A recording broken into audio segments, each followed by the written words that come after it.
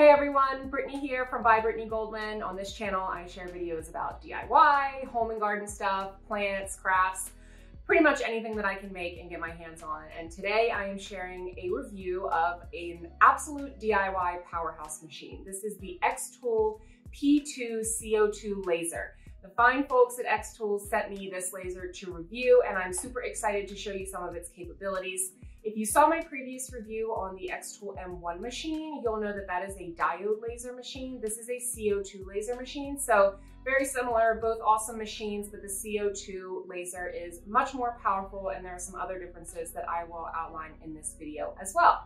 So this is not going to be an unboxing and setup video. There are a bunch of those already on YouTube, and honestly, the setup is pretty easy on this machine, and unboxing videos can be kind of boring if there are a bunch out there.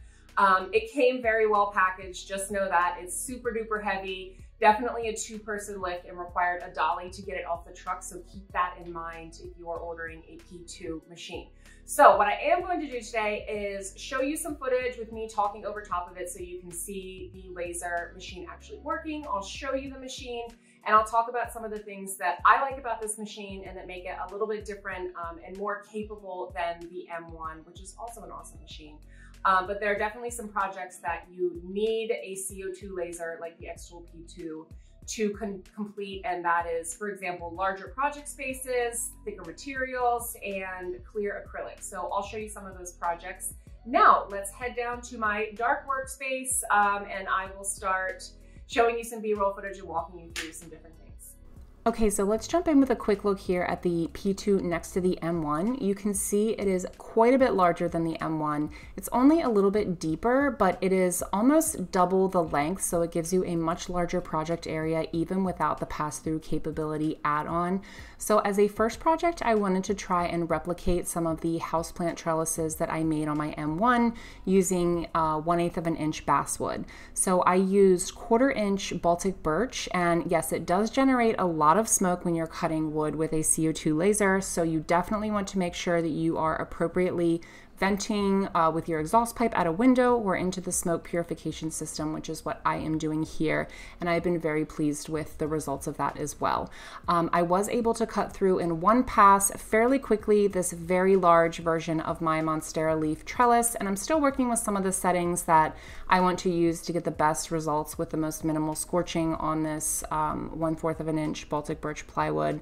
I cut a bird bar, a little bird feeder, out of the same Baltic birch plywood and got great results on that too. And this one also required a clear acrylic piece in the front.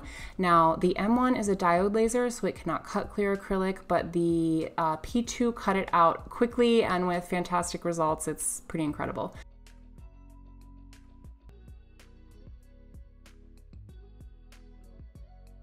And then I also made a little squirrel picnic table feeder out of 1/4 of an inch Baltic birch as well. Got great results with that. And sorry, I'm kind of giving you guys a bit of whiplash with my amateur camera work here, but you get the drift. And I was very happy with how this cut out on one pass too.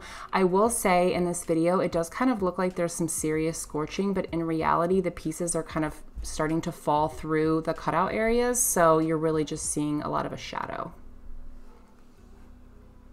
Okay, so now I'm going to show you some of the very cute finished products that I've made with my P2 so far. So this is a very cute birdhouse camper. Honestly, I'm just gonna give this to my daughter to use to play with because it's so cute, and I've made like 10 birdhouses already with my various machines. So yeah, this is super cute.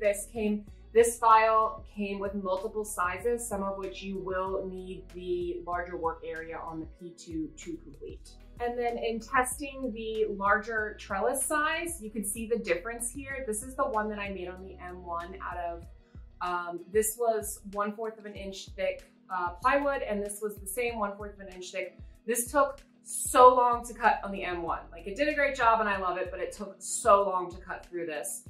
And this one, I did a very large size and the same thickness, and I think it cut in like, I don't know, maybe like 8 minutes, a little bit less. Pretty intricate cut too, and it did an awesome job. And then of course my little squirrel feeder piece here. This did an awesome job to cut out in under 10 minutes while I ate my lunch.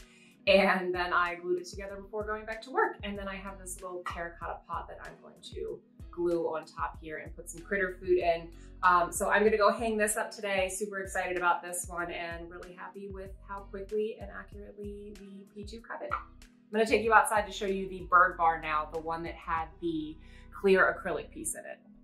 And then this is the bird bar we made. It's really a bird or squirrel bar. They can eat out of this little trough here, and you can see the clear acrylic piece we had to cut. This flips up when you need to fill it back up, and it is so cute with the little bar stools.